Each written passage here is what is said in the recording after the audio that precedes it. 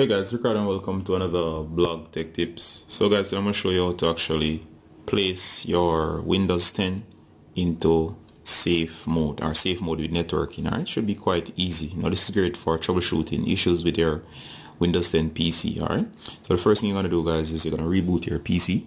So of course you're going to click the menu over here. You're going to hit on the power options. Once you're in the power options, just going to go ahead and restart. So next I'll see you at the login screen. So just allow your PC to restart and boot back up to the login screen, but do not log in. Alright guys, so we're back at the login screen. So the first thing you hold on your keyboard is to hold down shift. So just hold down shift key, and of course over here in the corner you'll notice the power option all the way over here on the left. You're going to hit the options while holding shift. You're going to go ahead and restart.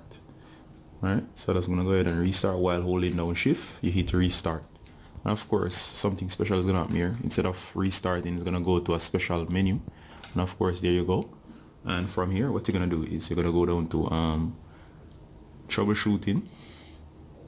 Next, advanced options, startup settings. Next, you're going to just go ahead and restart. Alright guys, so we're back to the special screen. So you see all the modes you can do. You can enable debugging, enable boot login, enable low resolution mode, enable safe mode, and of course safe mode is what you're interested in.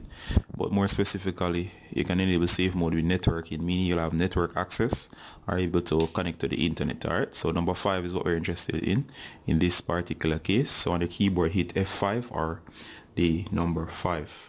Once we hit number 5, of course, the PC will boot up in this special mode. Also note guys that while it's booting into this mode, you'll get a lot of low resolution, so the screen might look a little weird.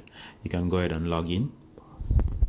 Alright, so as you can see here guys, you should be seeing a black screen, and of course you see your desktop icons. Of course I've hidden my desktop icons, but of course you can see the build number all the way up here, and so on and so forth. So you can go ahead and uninstall or try install programs that are giving issues, or run any special program that's a clean or remove. Alright guys, you're Ricardo from Blog Tech Tips, showing you how to actually fix an issue with Windows, where you can actually go into safe mode to fix various issues. Alright guys, Ricardo from Blog Tech Tips saying bye until next time. Bye.